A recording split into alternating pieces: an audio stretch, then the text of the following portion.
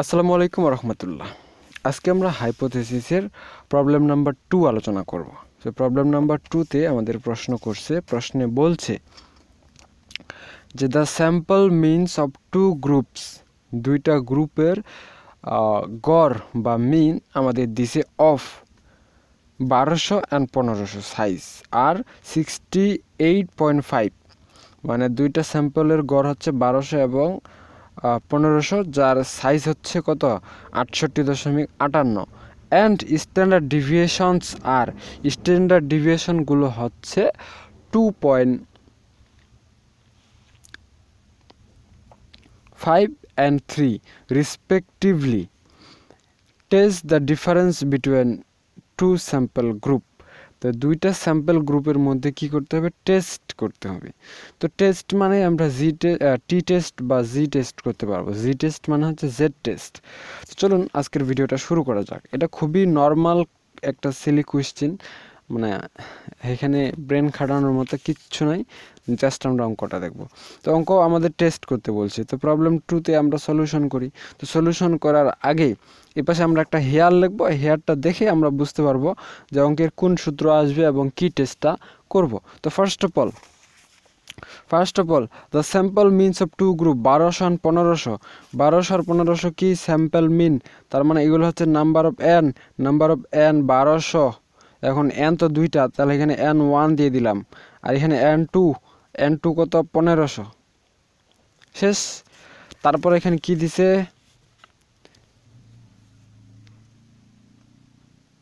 মিন size আর 68.58। So মিন size যে এখানে 68.58 দিছে, মিন সাইজ আমাদের আরেকটা ছিল, সেটা এখানে হয়তো তুলতে গিয়ে মিস্টেক হয়ে গেছে। সো মিন সাইজ এখানে আরেকটা হবে, মিন সাইজটা এখানে লিখিনি, 68.50, মানে দুইটা হবে, যেহেতু এখানে আমরা দুইটা গ্রুপের কাজ করতেছি। সো মিন সাইজ মানে x⁻1 আর x⁻2, মানে এই যে গড়। সো একটা কত, একটা হচ্ছে আমাদের 68.50, এবং এটাই সামনে ছিল, এই যে এটা সামনে ছিল, আর এই যে 68.58 এটা পিছনে ছিল। আপনারা একটু কারেকশন করে নিন, এটা আমার রাইটিং মিস্টেক হয়ে গেছে। আর একটা 68.58, তারপরে কি আছে, আর স্ট্যান্ডার্ড ডিভিয়েশন এখানে আমাদের দেওয়া আছে 2.50 এবং 3, 2.50 এবং 3। তাহলে স্ট্যান্ডার্ড ডিভিয়েশন দুইটা, আগে 2.50টা SD1টাকে সিগমা 1 লেখা যায় 2.50, আর এখানে SD2, এখানে আগেরটা 1 ছিল, এটা হচ্ছে 3.00। সো মোটামুটি আমাদের হেয়ার শেষ। যখনই আমাদের হেয়ারের মধ্যে ডাবল ইনফরমেশন থাকবে, দুইটা মিন, দুইটা SD, তখন আমাদের সূত্র চেঞ্জ হয়ে যাবে। তো সূত্র লেখার আগে আমরা এখানে হাইপোথেসিস টেস্টিং এর আমরা এখানে একটা করব, ছোট্ট একটা ক্যালকুলেশন করব। এখানে μ1 ইকুয়াল μ2, তো এখানে একটা নোট দেব, সাইড নোট, সেটা হচ্ছে দেয়ার। এটা প্রত্যেকবার সেম দিতে হবে, এখানে চেঞ্জ করতে হবে না। দেয়ার, there is no significant,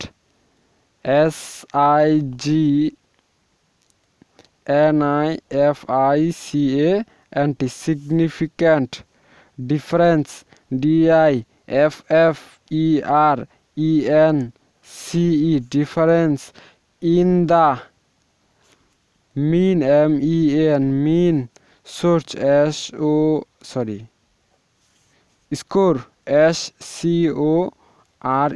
scores obtained, OBTAINED, obtained by two sample. So এটা জাস্ট আপনারা মুখস্থ করে লিখে দিবেন, শেষ ভেজাল। এটা প্রতিবারই সেম, এবং পরবর্তী অঙ্কগুলো করলে আপনারা বুঝতে পারবেন। তো এখন আমি প্রথম ক্লাসেই কিন্তু বলেছিলাম যে আমাদের এন দুইটা ডাবল ডাবল থাকলে সূত্র চেঞ্জ হয়ে যাবে, এবং এন এর মানগুলো যোগ করে যদি 30-এর বেশি হয় তাহলে জেড টেস্ট, যদি 30-এর কম হয়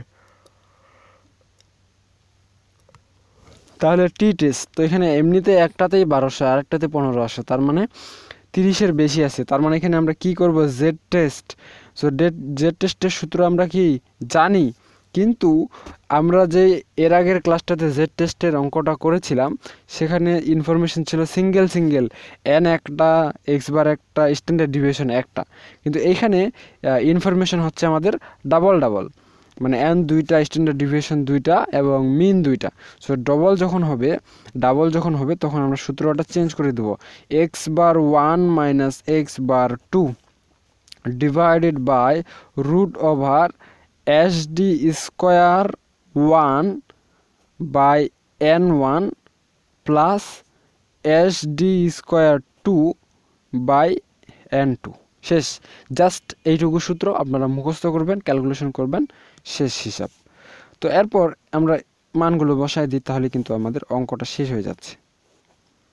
এক্স বার 1 এর এখানে 1 ছিল, মান কত, x bar 1 68.50 minus x bar 2 এর মান 68.58, তারপর এস ডি স্কোয়ার 1, মানে এস ডি বলতে এখানে সিগমা বোঝাচ্ছে, সিগমা কি, সিগমা 2.50 স্কোয়ার, এন ওয়ান এর মান 1200 প্লাস এস ডি 2 3.00 স্কোয়ার, এটার মান হচ্ছে 1500।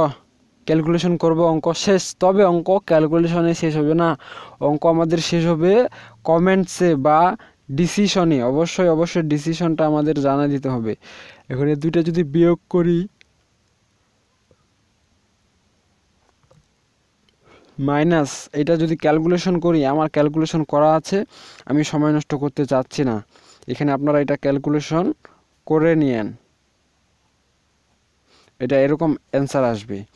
এটা 2 দিয়ে ভাগ করে রুট করে উপরেরটা দিয়ে যদি ভাগ দেই তাহলে আসবে -0.762। এখন এই মানটা জেড টেস্টের বা টি টেস্টের মানটা কখনোই ঋণাত্মক মাইনাস রাখা যাবে না।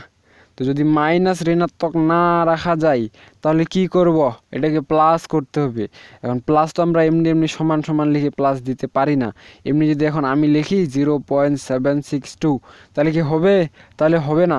এমনি লিখলে তো নট, -1 ইজ নট ইকুয়াল 1, -1 সমান 1 হতে পারে না। তাহলে কি করতে হবে, তাহলে এখানে আমাদের মডুলাস চিহ্ন ব্যবহার করে দিতে হবে, শেষ। এই যে এখানে নর্মাল জি, মডুলাস চিহ্ন এখন মানেটা কি, মডুলাস চিহ্ন মানে হচ্ছে এই মডুলাস চিহ্ন মানে হচ্ছে যে ফিগারটা থাকবে, এই ফিগারটা প্লাস থাকলে মাইনাস থাকলে প্লাস, মানে এর ফিগারটাই পুরো চেঞ্জ করে দিবি। তো এখানে আমরা মডুলাস টেস্ট করতে পারবো।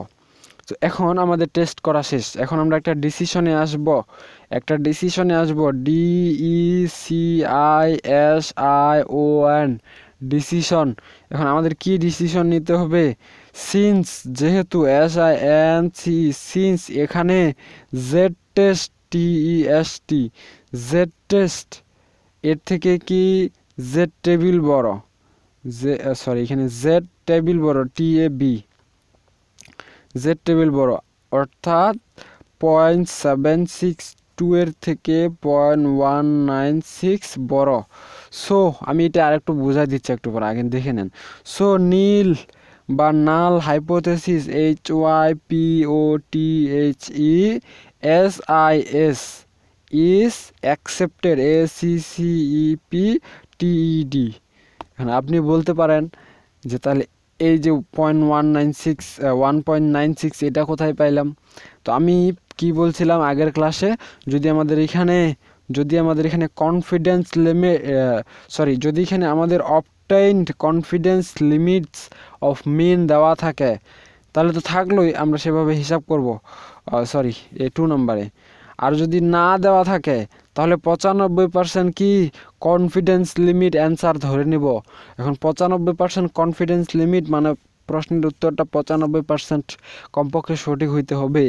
তার মানে 5% ছাড় আছে, এবং 5% ছাড়ের একটা মুখস্থ মান হচ্ছে আমাদের 1.96। এটা আবার টেবিলের মধ্যে পাওয়া যায়। সো টেবিলটা আমি আপনাদের ছবি তুলে পাঠিয়ে দেবো, নো প্রবলেম। আর টেবিলটার এমনিতেও খুব বেশি একটা প্রয়োজন নাই, কারণ এই যে মানটা মুখস্থ করে নেবেন শেষ ভেজাল, প্রতিবার 5%-এ আছে। কিছু দেওয়া থাকলে অবশ্যই সেটা ফলো করতে হবে, দেওয়া না থাকলে অবশ্যই সেটা 5% দিতে হবে। তো আশা করি আপনাদের বুঝাইতে পারছি।